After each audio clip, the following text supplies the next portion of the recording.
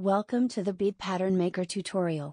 In this tutorial, I will show you how to use the Bead Pattern Maker to create a pattern from an image and then export it as a PDF file. The sidebar to the right contains the pattern data. Here you can change the stitch. The supported stitches are Peyote, Brick, and Loom. You can also change the size of the pattern. In a different tab, we have different palettes. Here you can choose one of the built-in palettes or one of the custom palettes created by you. In the middle has the edit area where you can see and edit the pattern. To insert an image from the file system, click the Insert Image icon. Find and choose an image file from your drive.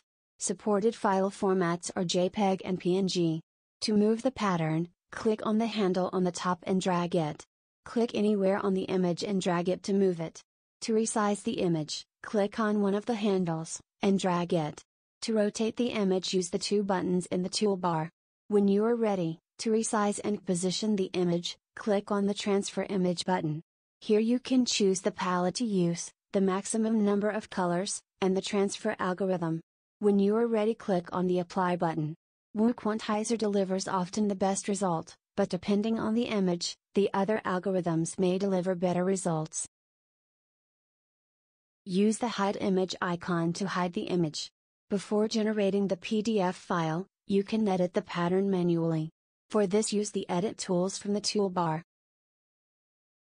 When you are finished editing the pattern, click on the Print icon to create the printed pattern and then click on Export PDF to save the generated pattern as a PDF file or click Print to print it right away.